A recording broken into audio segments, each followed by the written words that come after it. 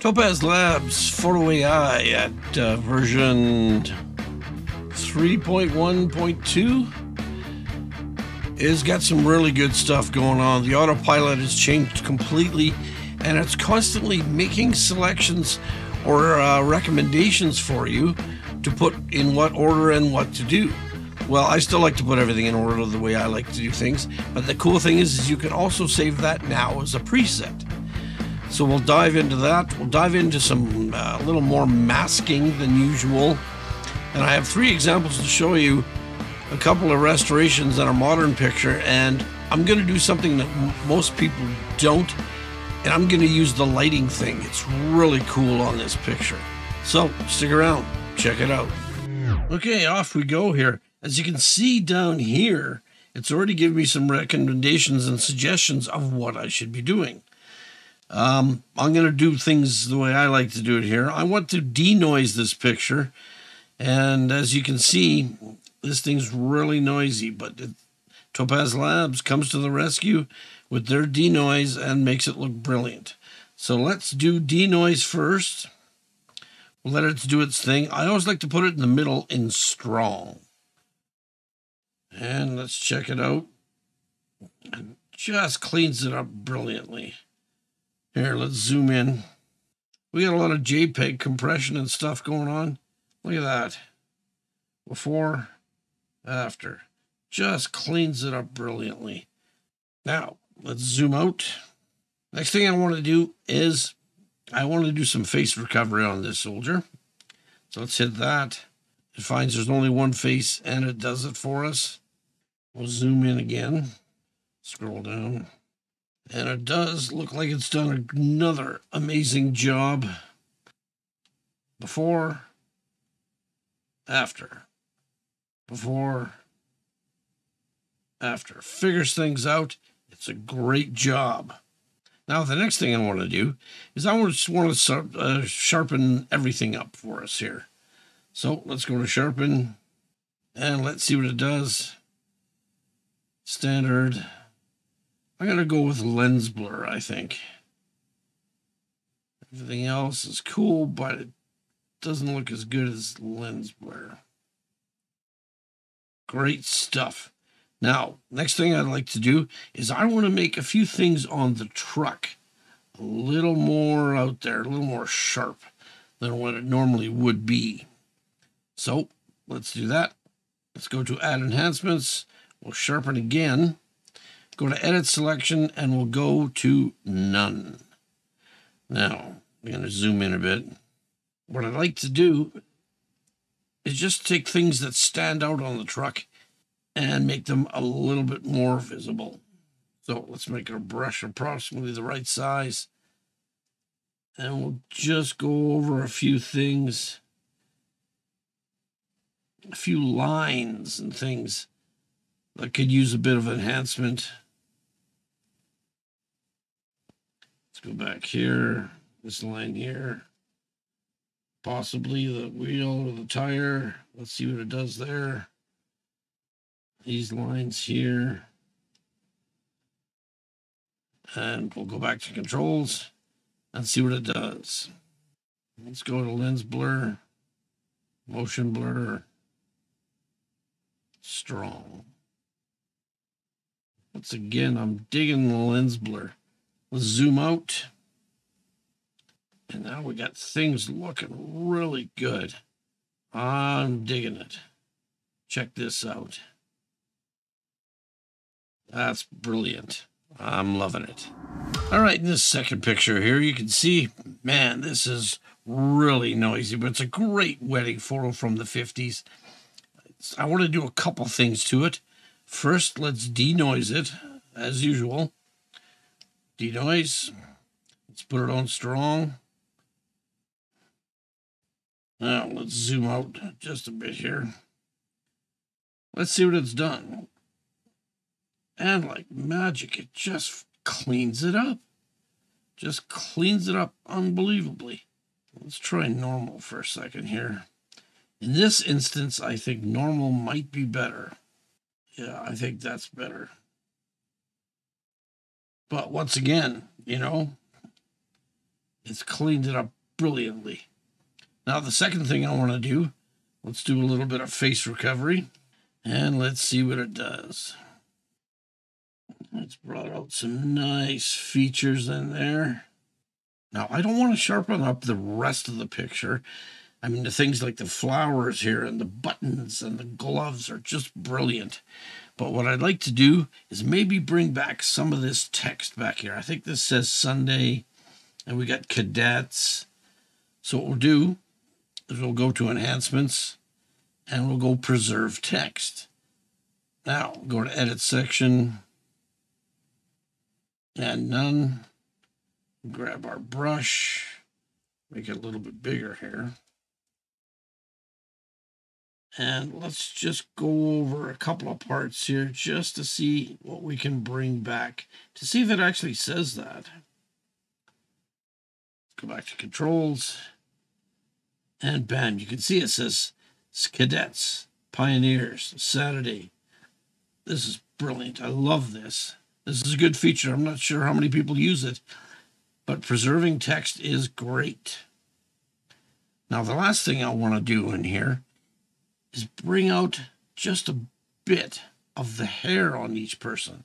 So what we'll do is we'll go to enhancements, and we'll do a little bit of lighting. Now let's go to edit selection, none. Now we'll grab our brush. Let's zoom in, move it over. Now let's just go with our brush and just kind of paint over the areas we want to adjust, just to bring out their hair just a little bit more. Some down here, a little here.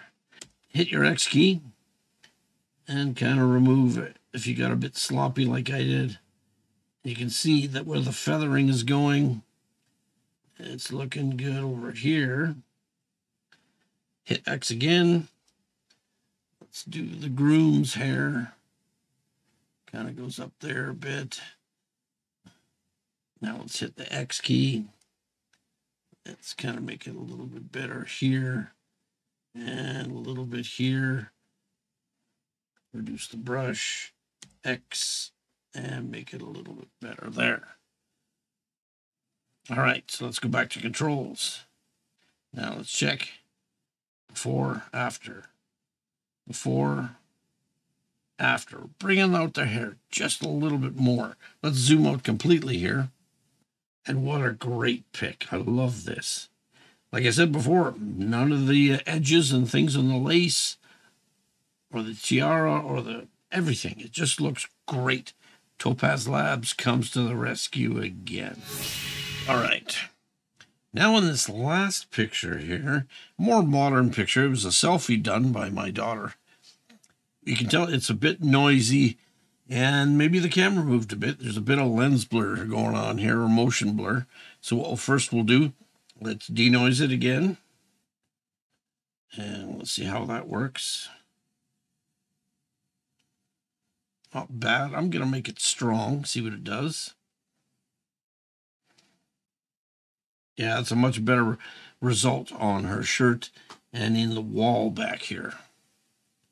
Now, the next thing I want to do, of course, face recovery. So let's do that.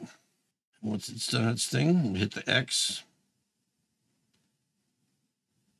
And let's see how things worked out. That's not bad. I like that. I'm not even going to mess with the settings. Before, after, before, after.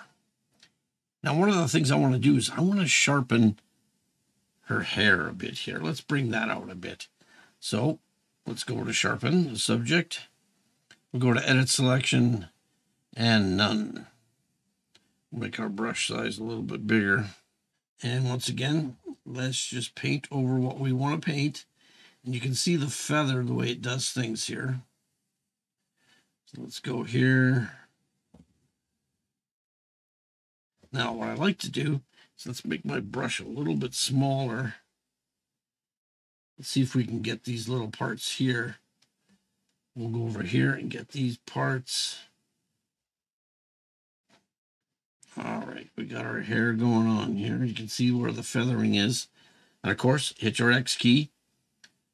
Now, don't forget that you got the option of zooming in, finding the exact section you want to work on. Hit your X key, reduce your brush, and get it. Hit your X key, and let's get it exactly right. You can see where the feathering is. Once you let go of the brush,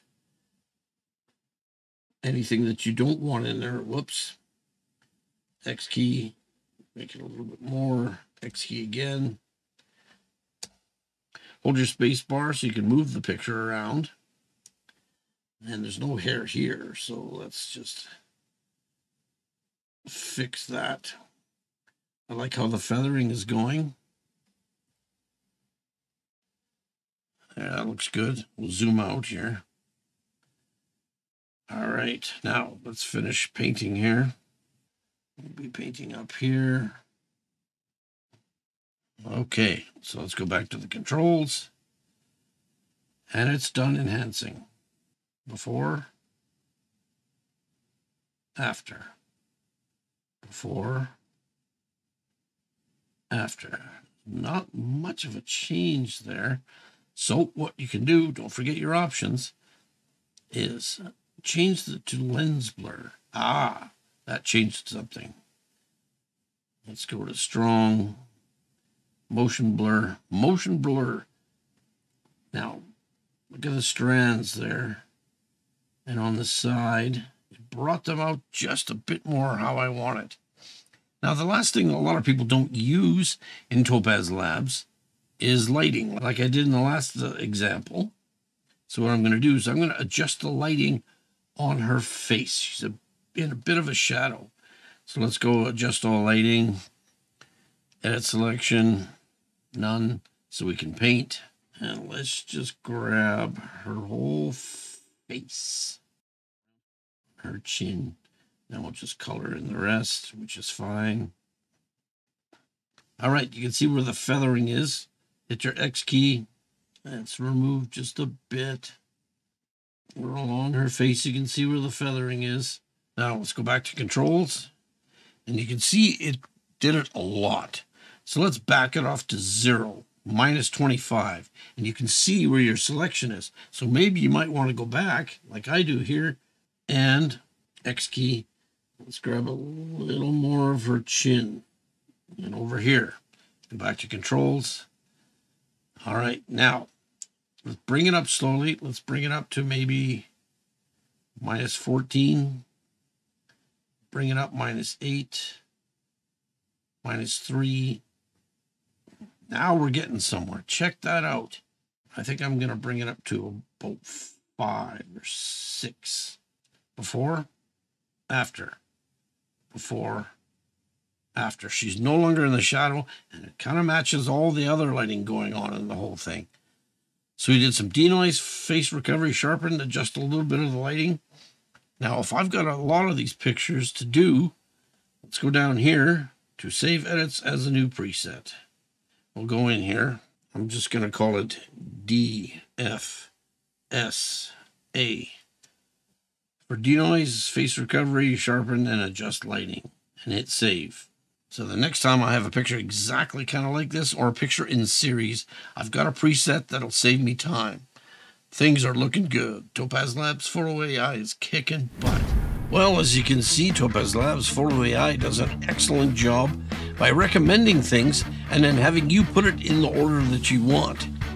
Don't forget to use your options of masking. Masking is getting better and better. I'll probably do a video on masking coming up, because we have 3 different brushes that we can use.